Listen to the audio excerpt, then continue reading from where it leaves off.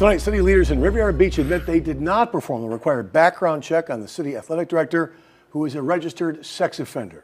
Abram Elam ran the city athletic department, including the Pop Warner Football League program, for a year before his criminal background became an issue. Our investigative reporter, Terry Parker, first broke the story and joins us now with the update you'll only see here on WPBF 25 News. Terry? Yeah, Todd, lots of people in Riviera Beach knew about former NFL player Abe Elam's past, convicted of felony sexual battery 20 years ago. So how did he get a contract to run the city's youth and senior athletic department, putting the city's relationship with the Pop Warner Football League into jeopardy? Riviera Beach native Abe Elam signed a $25,000 contract with the city manager Jonathan Evans in August 2022 to be an outside consultant athletic director.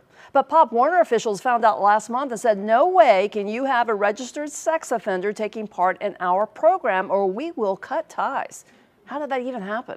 After repeated public records requests, I just received this admission from the city manager's assistant saying there was no background check completed on Mr. Elam prior to his contract.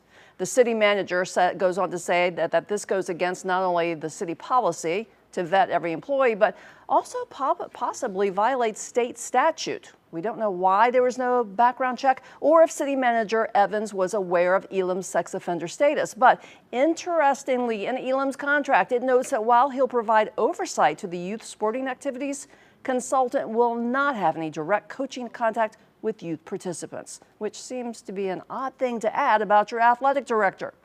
The city told Pop Warner it would abide by its rules this season, meaning no new contract for Elam. But I've learned some people are going to show up at tonight's city council meeting wearing T-shirts saying, "We support Abe," and that one council member may make a motion to rehire him. We'll watch this one for you. Terry Parker, WPBF 25 News.